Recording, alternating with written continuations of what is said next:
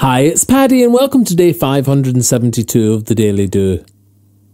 You have the profoundly human freedom of personal responsibility. Response-ability. Your ability to respond. It's not what life throws at us, but how we then react that carves our lives in our character, and the life we build from that. In the momentary space between what happens to us and how we then respond, lies the power of personal freedom and how we choose who we become. And the more we know who we are and then choose to act this way, the happier we will be. This conscious ability to stop, think and align our behaviour with how we want to be is what elevates us from knee-jerk reaction into, as I think, so shall I be. We can change the effect of a lifetime of anger, negativity or ill will by choosing in these tiny moments to quickly find some still.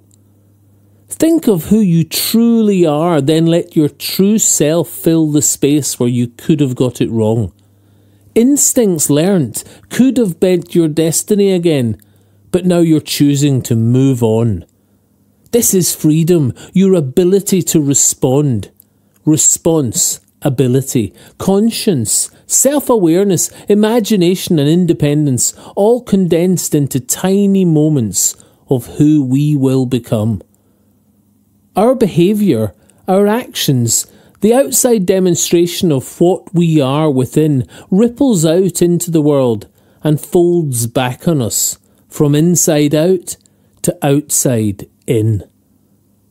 Life has moulded our reactions. Instinct too quickly pulls our strings. But we have the power of responsibility.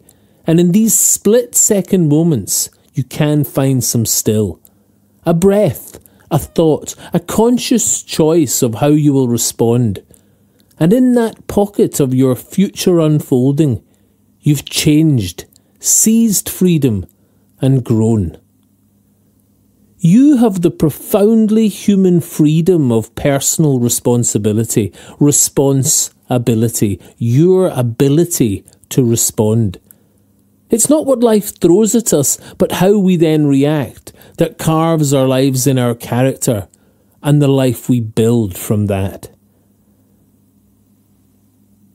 If you'd like a morning email from The Daily Do, subscribe free at thedailydo.co in the box underneath the audio player.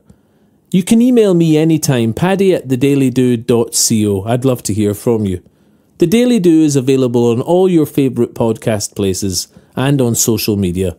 Bye for now and see you tomorrow on The Daily Do.